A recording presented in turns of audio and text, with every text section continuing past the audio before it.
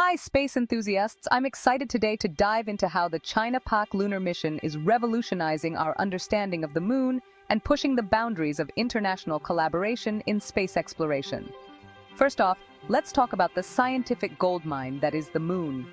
Our lunar companion holds secrets to the early solar system, and missions like the China-Pak endeavor aim to unlock these mysteries. By analyzing lunar soil and rocks, scientists can gather critical data on cosmic phenomena and the solar system's history.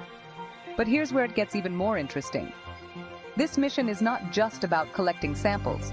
It's about testing new technology in harsh lunar environments.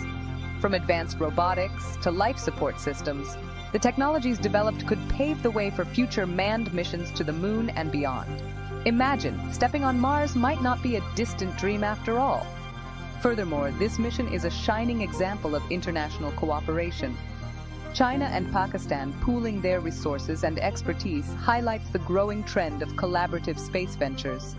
This cooperation may lead to standardizing scientific methods and equipment used in space, making future missions more efficient and cost-effective.